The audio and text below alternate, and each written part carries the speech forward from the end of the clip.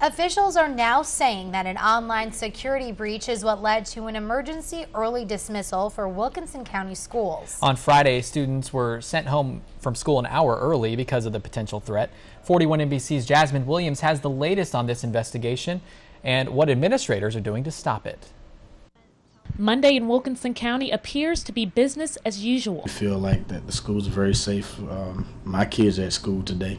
A very different scene from Friday when Wilkinson County students were sent home early because of a potential threat. I was scared because I didn't know what was going on and I didn't know if it was true or not. According to authorities, a Wilkinson County student gained access to an information system known as Power Teachers.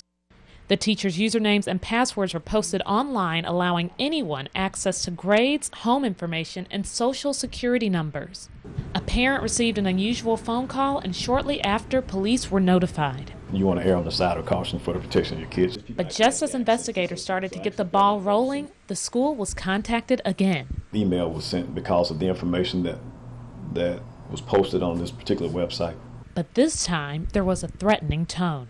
There wasn't any specific information as to what building had a bomb, who had a bomb. It was some racial connotations in the email. They alluded to African American students in a sense, and their removal from the school. Friday afternoon, Superintendent Dr. Jeter made the cautious call to send students home. At the time, I didn't have anything specific. When parents heard there was a potential threat at the schools, the caution turned to chaos. The chaotic part comes from people saying, because they don't know what's going on. The one thing Jeter said he tried to avoid. One thing I didn't want to do was create a panic with parents by putting misinformation out there. Other than a slightly dramatic start to the weekend, class is back in session, this time with a few slight changes. We've increased our patrols in terms of changing passwords, things of that nature, so that it won't occur again, and we'll probably do that on a periodic basis to even make it that much more secure.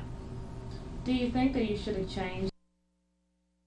That was Jasmine Williams reporting. Sheriff Chapman says the investigation is ongoing and the school system's IT department is keeping a close eye on all of the school sites. Superintendent Aaron Jeter says parents will be updated and notified this afternoon.